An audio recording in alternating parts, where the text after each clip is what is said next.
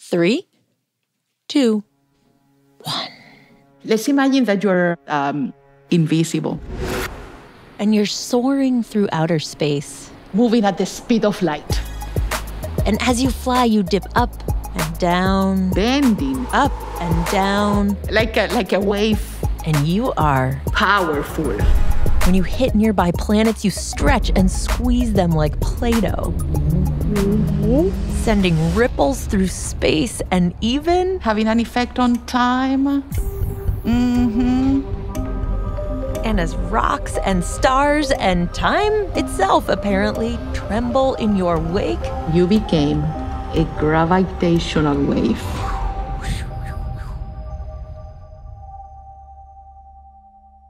How do you say that in Spanish, by the way, gravitational wave? Onda gravitacional. Onda gravitacional? Very good. Perfecto. Gracias. All right, well, now is the time when I try to make you sing the theme song with me. Sí, how is the song? Okay. Terrestrials, terrestrials, we are not the worst, we are the... And what do I say? Bestrials. Terrestrials is a show where we uncover the strangeness waiting right here on Earth and sometimes break out into song. There's so much to discover when you listen close. Terrestrials, terrestrials. This time we get celestial. Meaning the stuff up there in the sky, like stars, moons, suns, and, you know, outer space stuff.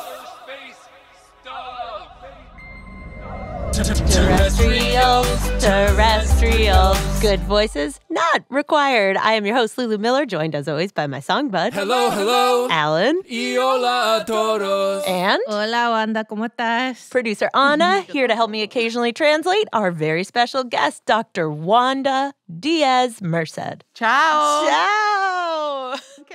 Dr. Wanda is an astrophysicist, and she's joining us today from her high-security space observatory to tell us a story about a pack of gravitational waves that were headed right for planet Earth. Only very few people on Earth believed the waves were actually coming because we couldn't see them. So let's do this. I'm ready. Okay. So our story begins in the dark. The darkness of outer space 1.3 billion light years ago, when suddenly there's a crash. It was very powerful. 2 giant black holes collided, and out of that collision came gravitational waves. Picture them like the ripples that come after you drop a pebble in a pond, only these waves can ripple space-time, meaning they will stretch and squeeze anything in their path, be it stars, planets, or even time itself. And some of these incredibly powerful and fast waves were headed right for planet Earth. Yes, sorry. Uh-oh. Now, no one on Earth knew the waves were coming for them because there was no one on Earth yet. But even once humans appeared, they still had no idea that even a single wave was headed their way because it doesn't fall into what we can perceive with, ¿cómo se llama questo?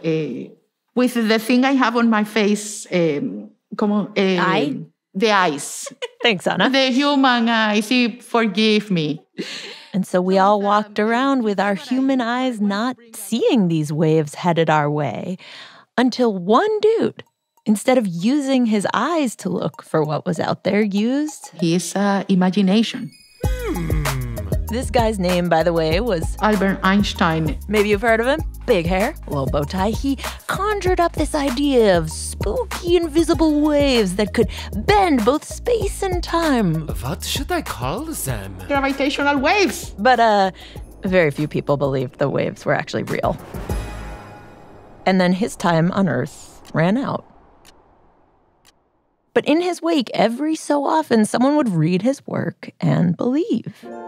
Yes, yes. Like this guy, Dr. Stavros Katsanevas. Because I have seen the equations. A scientist from Greece who believed in Einstein's idea so deeply, he began standing up in front of meetings of fancy government officials. In front of the unbelievers. Saying he could prove the waves were out there if they would just give him millions of dollars to build a machine that was the size of a shopping mall and filled with lasers. And while Stavros joined the front lines of scientists saying that with the right machine, they could prove the waves were real. For 40 years, we were fighting. A little girl was born in Puerto Rico. I was born long after Albert Einstein in 1974. In a little town called Jorabo that was alive with things she couldn't see. During the nighttime, we would hear the coquis making the sound. Little tree frogs. And she began to wonder about the things that existed beyond the coquis. I do remember we went to the island of Culebra. The things above the coquis. There is no light pollution at all. And one night on the beach, I looked up and I saw so many stars. So many. It was like someone took a brush, dipped it in white paint, and then just splashed the brush on dark, on a very black background. Like a just big splatter all across the night sky. Like it was just more stars than you'd ever seen. Sí.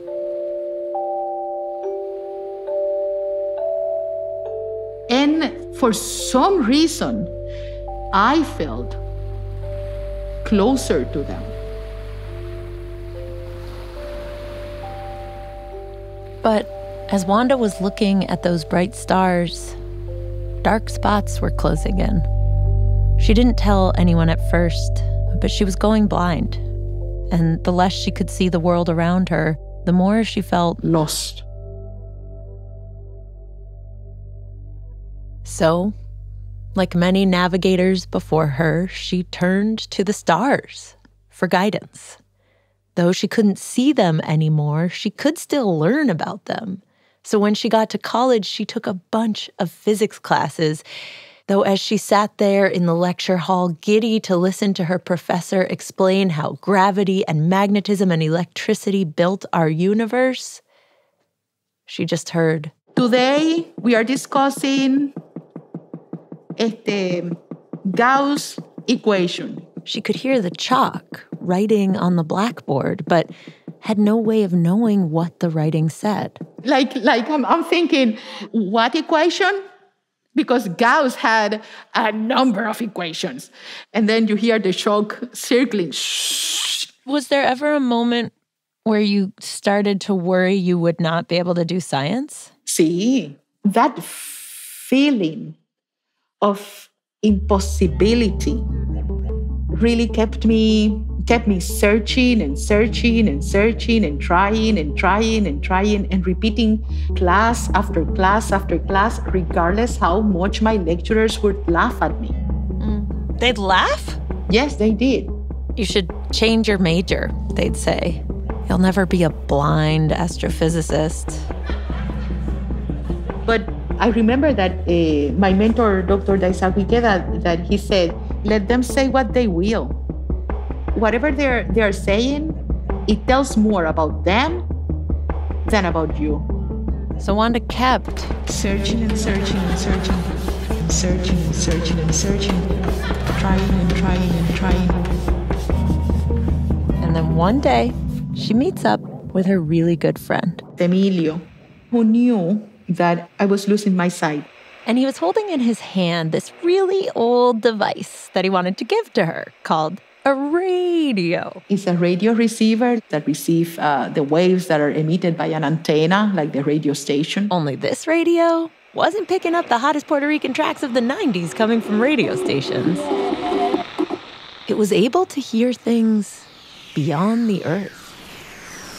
It was capable of detecting things like, for example, emissions from the sun and also the galactic background. Wait, so like you're hearing that in real time? Yes. I was hearing it. Wanda played us the sound of a bit of energy leaving Jupiter. And when I heard that, I thought there is a space for me in this science.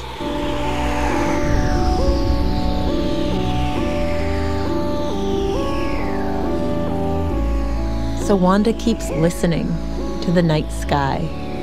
She learns she can hear the rumbles of star earthquakes, which I guess should be called starquakes, and the whooshes of comets and the pulses of different planets. And when she first encounters the idea of gravitational waves, these invisible ripples that can rumble and rattle space even though we can't see them, she immediately believes in them.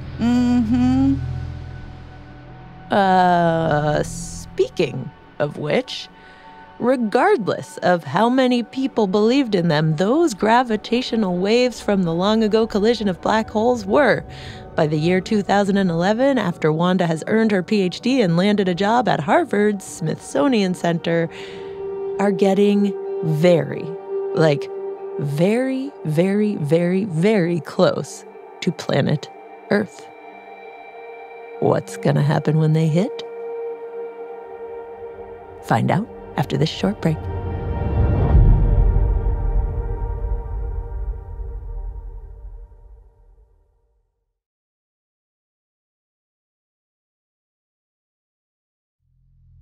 Terrestrials is back. A fleet of invisible gravitational waves are headed toward our planet where finally believers like Stavros and Wanda and a bunch of folks at MIT, Caltech, and beyond have convinced governments to let them build this massive machine with 2 arms that are each over a mile long and filled with lasers that should, using a complicated set of physics and mirrors, be able to detect if a gravitational wave actually passes through. That was my glory. And since this machine detects the presence of gravitational waves by picking up interference in spacetime, the machine is obviously called the Interferometer. Interferometer. Yes. What's that new machine with those funky laser beams? It's the interferometer. Right on. And how will these astronomers detect data from the universe? The interferometer. That's right. Laser beams so strong, shoot 3 kilometers long. Oh yeah. Interferometer. That's 1.86 miles, my friend. These beams of light are gonna expand our understanding of the universe. We hope. We think. It's a complicated machine, but nobody believes in it like Stavros. And Wanda. Maybe everyone will believe something no one ever could see when an invisible wave riding through space hits the Earth. So, let's fire this machine up, see if this thing works. one day in 2015, scientists set the interferometer in motion and the lasers start searching and searching and searching and searching and searching and searching and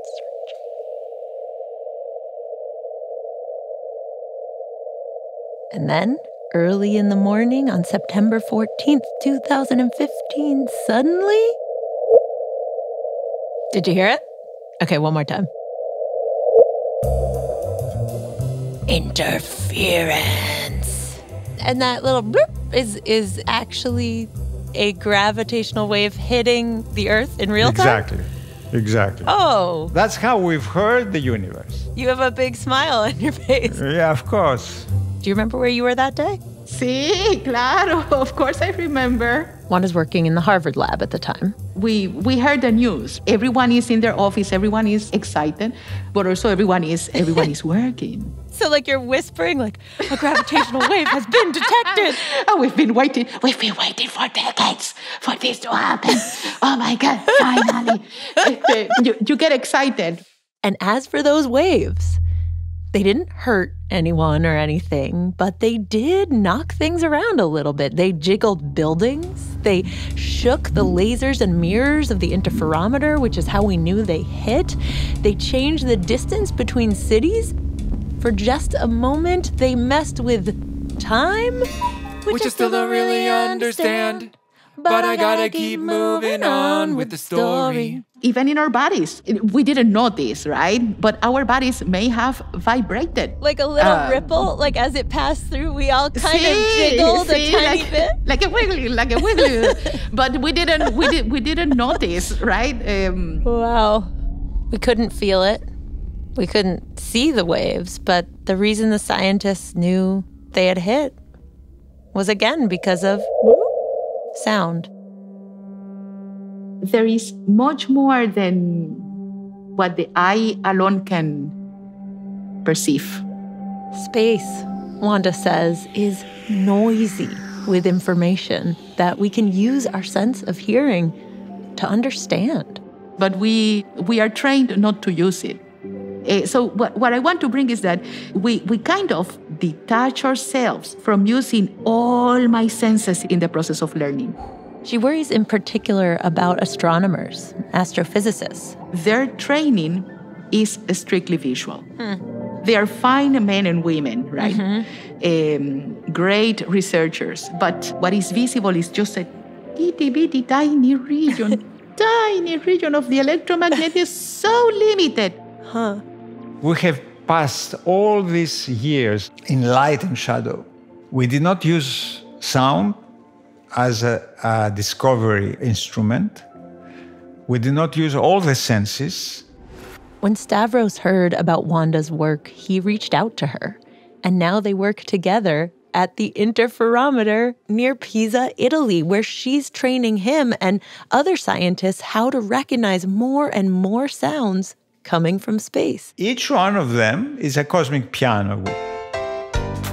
Turns out with the right tools, you can hear not just the echoes from long ago collisions, but the cries of baby stars being born and the rattle of old stars dying and the whooshes of comets and all kinds of things you could never see through a telescope, like interstellar turbulence and wind. Each one of them has its own frequencies. And the symphony of all those different frequencies raining down from space can give humanoid scientists new clues about the evolution of the universe and even the potential for life on far-away planets. We did experiments simulating astronomy information. When professional astronomers used audio, their sensitivity to events that were hidden in the data increased. Wait, meaning they could understand more about what was happening in space when they used their ears? Exactly. That's the fantastic thing. Wild. Now, as for the end of the story of what happened to those gravitational waves from those two black holes that collided long ago, well, after they literally rocked our world, get it? Because they rocked the planet when they hit. Well, they just kept rippling out into the universe, passing by stars and moons. What I imagine is the amount of unimaginable things those ripples may find on their way as they travel into infinity, right? The wonderful things that they will find. Like what? Like planets and comets and beyond suns? Unimaginable.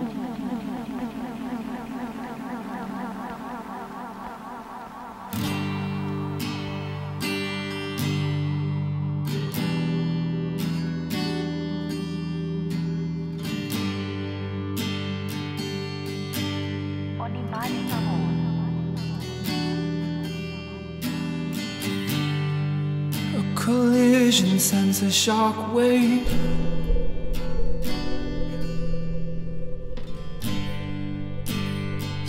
I will shake anything that's in my way. And as I rattle space and time, I leave it all behind.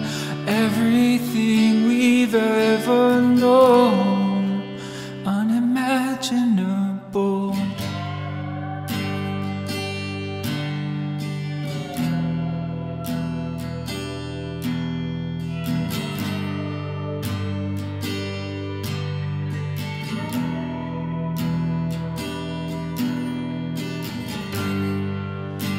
Wander in the dark night sky, towards infinity I fly. Beyond the planets and the stars, the asteroids and meteors. Beyond the galaxies we've named, and all the ones we've yet to tame. I go and go and go.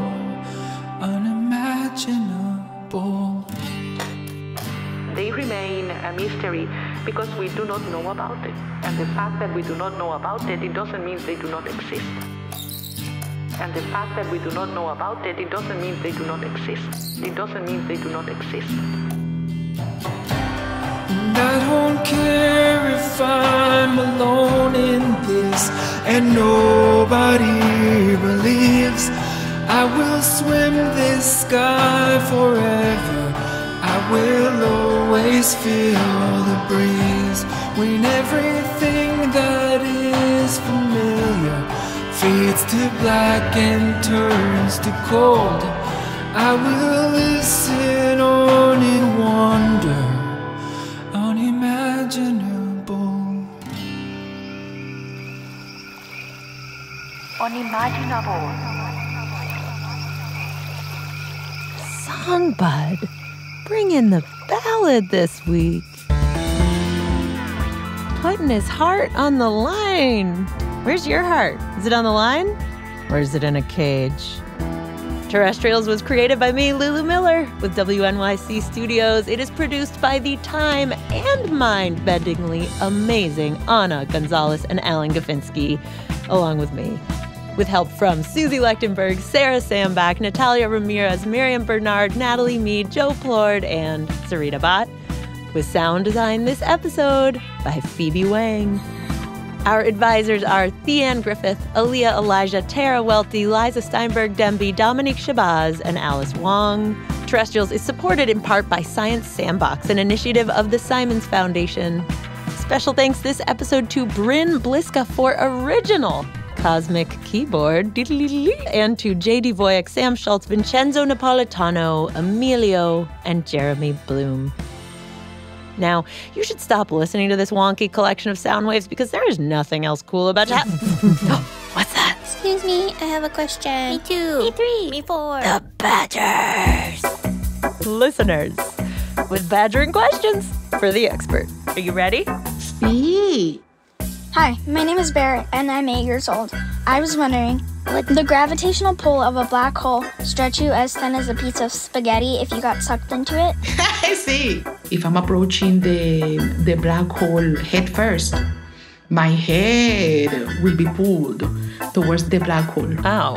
As my feet are being pulled away from me, I'm becoming a piece of spaghetti. Yes, yes, yes. Hasta luego. Hi, I'm Rex. I'm 8 years old. My question is, once a star dies, can it come back to life? Ay, qué pregunta. What a beautiful question. As far as we know, once that object dies, elements that are vital for the generation of life as we know it here on Earth are spread all over the universe. So the star doesn't come back to life, but we do? Yes, the star corpses is the seeds of life. My name is Emily Silverman, and I'm 34 years old. My question is, could we ever use gravitational waves to propel ourselves through space at faster than the speed of light? I do not believe in impossibles, right? But way unlikely. Hello, my name is Bruce Nichols. I'm 10, And my question is there an end to the universe? I don't know. I don't think so. No.